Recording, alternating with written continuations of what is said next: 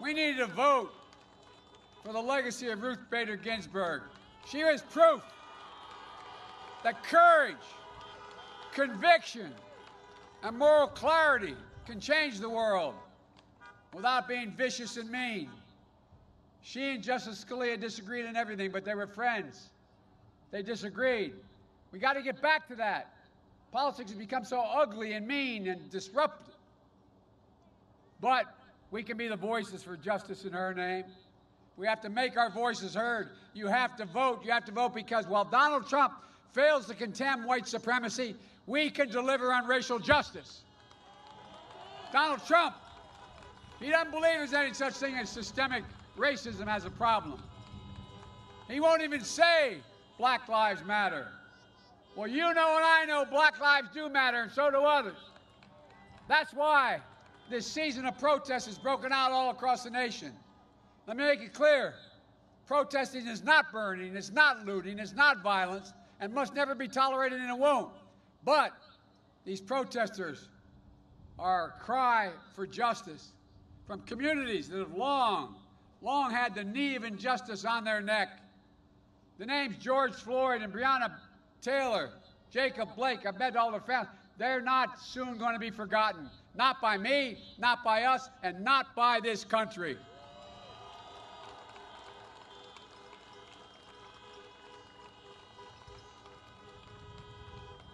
We're going to inspire a new wave of justice in America. But true justice is also about economic justice, justice in education, housing, access to capital, good-paying jobs. And by the way, it's long overdue time. The minimum wage in America is $15 an hour. And by the way, my economic plan has been analyzed by the guys on Wall Street. You know what they say? They say my plan will create 18.6 million good-paying jobs, 7 million more than he's going to be able to create if he got elected, and $1 trillion more in economic growth. What he's forgotten, when you all do better, everybody does better. Everybody does better. It's not a zero-sum game. It's about financial stability and giving families of color a real shot to own a home, to start a business, to send a child to college debt-free so it can build the wealth, pass on opportunity down through generations. Is that how every white family that came from my background got it? They were able to get a house, build an equity, pass it on, and grow it. That's what we're going to do. But we have to vote to ensure the full promise of this country. We have to vote for a new Cuba policy as well. This administration approach isn't working. Cuba's no closer to freedom and democracy today than it was 4 years ago.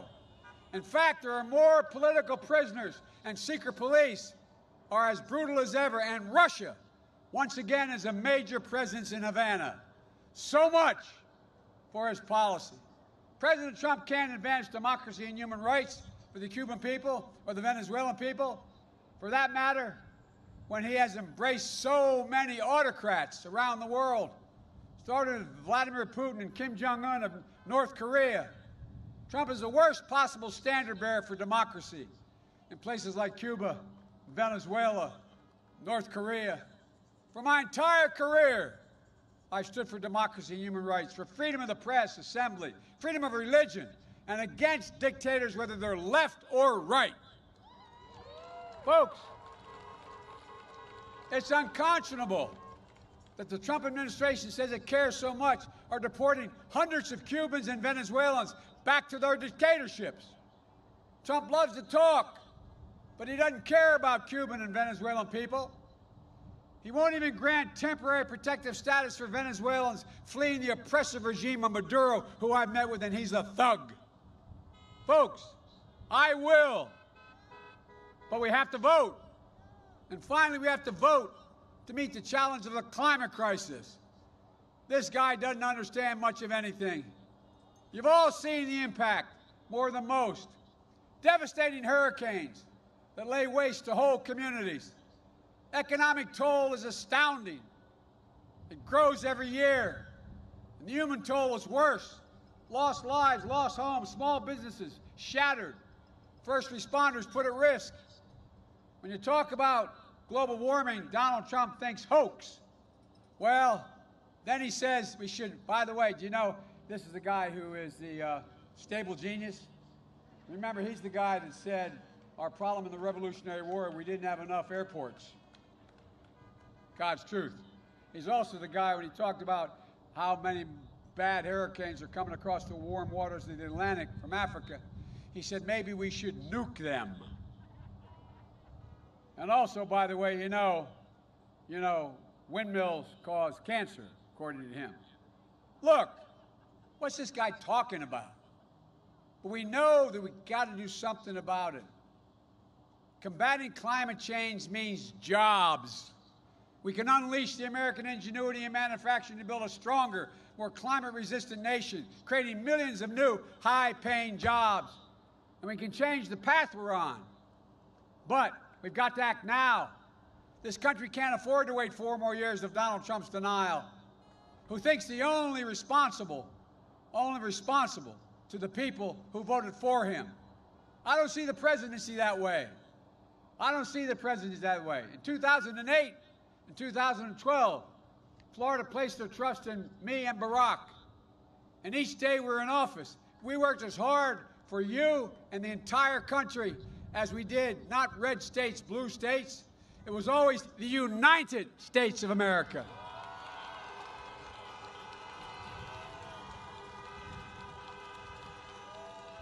Folks, I was reminded of that earlier this month when I visited the sacred grounds of Gettysburg. Abraham Lincoln taught us that we need to unite our nation, that a house divided cannot stand. And I was reminded of it earlier this week when I went to Warm Springs, Georgia, reflecting on FDR taught us about the need to heal the nation. I'm running as a proud Democrat, but I'll govern as an American president to unite and to heal. I'll work as hard for those who didn't support me as those who do. That's the job of the president, a duty of caring for everyone. And you too have a sacred duty, if I may say, and that's to vote. It matters. Florida matters. In these final days, stay empowered, stay optimistic, stay united, make a plan and vote, and help get out the vote. Visit iwillvote.com/FL. Return your ballot today if you haven't done it so far. Or you can get to vote early in person through November 1st. But you've got to get out and vote and make sure everyone you know votes as well.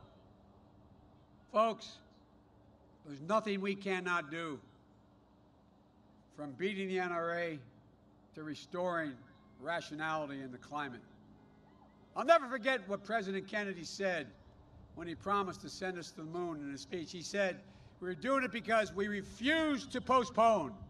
That's what Americans do. We refuse to postpone what is needed.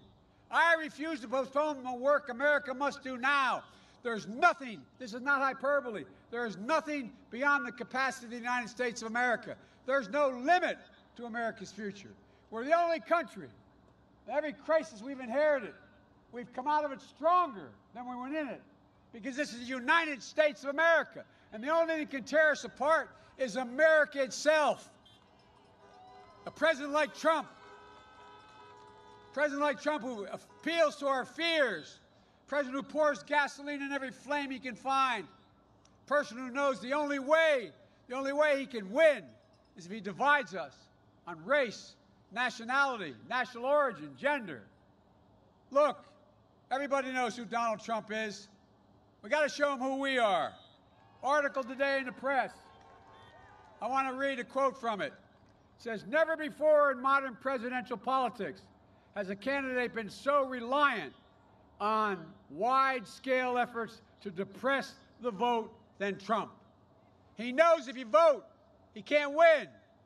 Why do you think they're spending so much time keeping black folks and brown folks and poor folks from being able to vote? Why making it so hard? Because he knows when America votes, they reject people like him. We choose hope over fear. We choose unity over division. And we choose science over fiction. And yes, we choose truth over lies. So, folks,